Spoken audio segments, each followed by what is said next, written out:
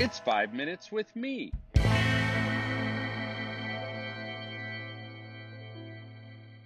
Hey, welcome to 5 Minutes with Marko.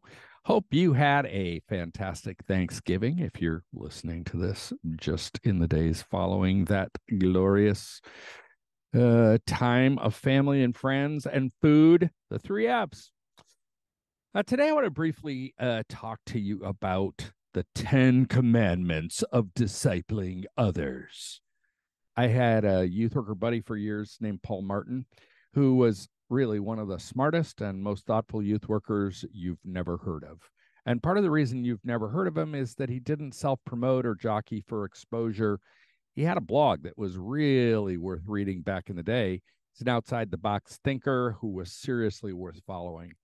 He posted something years ago that I copied into a file and saved on my computer. I've looked at it every few years, mostly as a reminder to myself. You might know that I've been a volunteer in the middle school ministry at my church for 25 years, and I'm currently leading a seventh grade guys small group.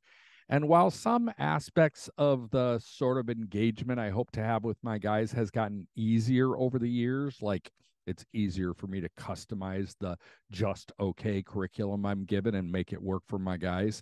But other aspects of discipleship are just as hard or ever, maybe hard as ever, or maybe even more so, particularly as I approach being so freaking old. In fact, sidebar, my guys refer to me as the world's oldest middle schooler, which I'm choosing to take as a compliment.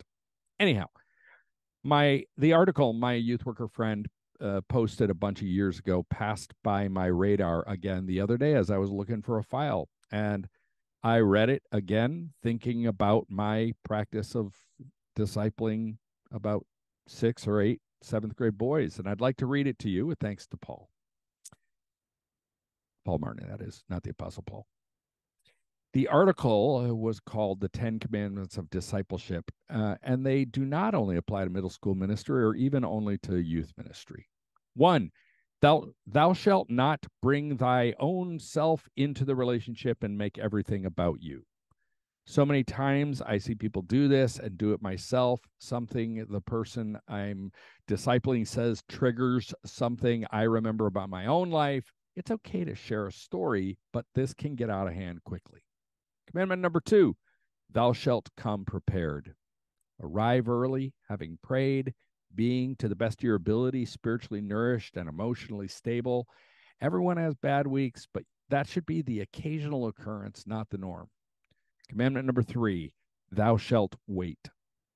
Don't come into the meeting time with lots to say before you even make eye contact. Things may have changed since the last meeting, or you might just need to listen. Don't start blazing with your agenda and plans.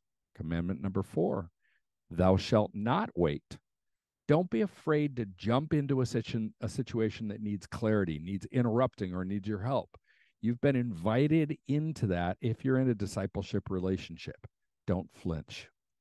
Commandment number 5, thou shalt not make this into therapy.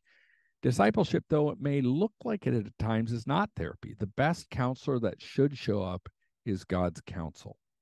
Commandment number 6, thou shalt not call out every problem you see.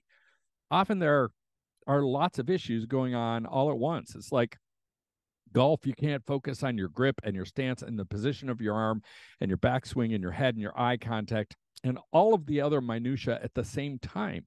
Don't overburden disciples with all that they need to work on. Get them going on one thing or two. Commandment number 7, thou shalt not condemn when you don't see the progress you wished for.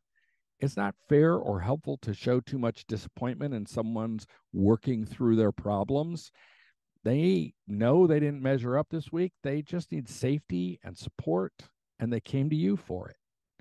Commandment number 8, thou shalt not micromanage. Too many suggested solutions create codependence and enabling behavior. It feels good to be needed, but don't cave to giving all the solutions. Let your disciples start coming up with their own solutions. Commandment number 9, thou shalt always challenge and affirm. One of these is completely ineffective without the other. Both need to be present for a consistent movement forward.